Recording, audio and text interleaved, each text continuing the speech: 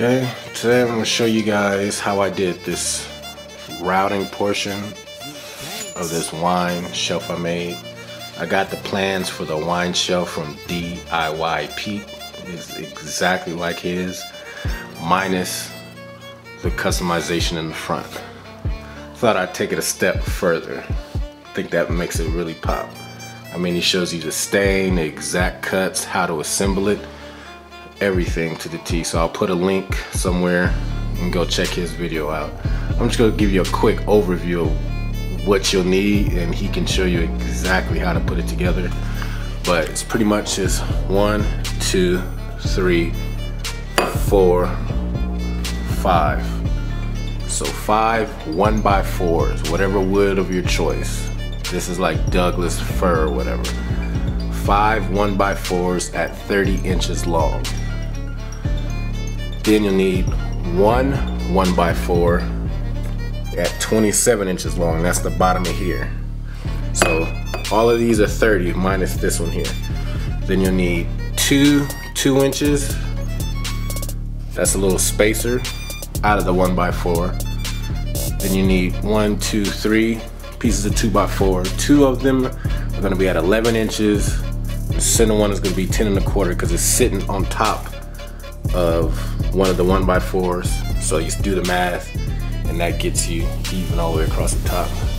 You can kind of see the side view. So this is the 30 spacer, 27 2x4, 30 incher, 30 incher, 30 incher, 30 incher. You want to make sure you hit a stud 16 inches on center. 1, 2. These things are pretty heavy. You don't want this thing falling off the wall. The dimensions that he made it, they hold 8 bottles of wine. 8 bottles of wine, 6 glasses. This thing was full.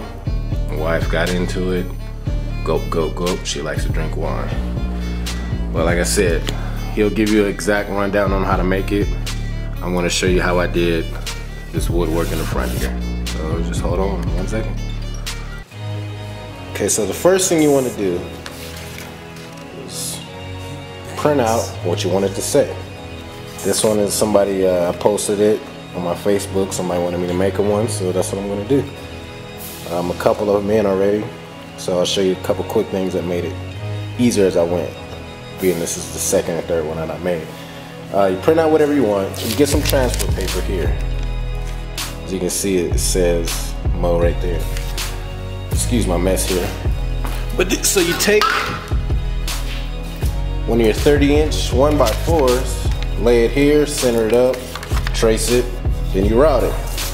I just use a simple router, the 1/8-inch straight bit, went about 3/16 deep. And then you get this Mo's wine here. I kind of I use this Rust-Oleum to paint.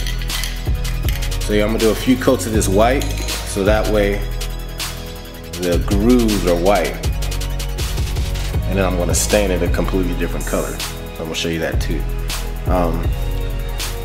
Yeah, just go over with the white. Then after that's done, you'll sand it down, and then this will become bare wood again, and the white stays down in the holes. That I just use a simple palm sander. Boom. Okay, so when I stained it, what I did, I know this may sound funny or unorthodox, but see, this is another one I'm working on. I put salt. I put salt in the holes here and level it off, right? So that way when I go to stain it, the stain, I just use this Minwax Poly Shades Bombay Mahogany, like a gloss finish. So since the salt is buried in here, of course it can't stain and penetrate, so it stays white. So like that. So after you've done all your coats of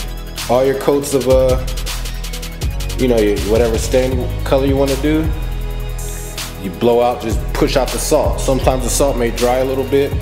I just took a little nail and got it out. But for the most part, I just blew it out. you know, my air compressor over there.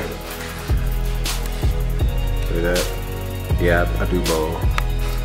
But yeah, blow it out. Then you can go over with a coat of clear if you want, even though that's a clear coat and stain in one. And you come up with that. So then, hold on 1 second. I'm gonna put it on pause and let's get the other portion of the rack. Okay, so here's the other half of it, all ready to go. So when I'm done with this, that's just gonna go right there. Bam. Tracy's wine. And that's pretty much how you do it.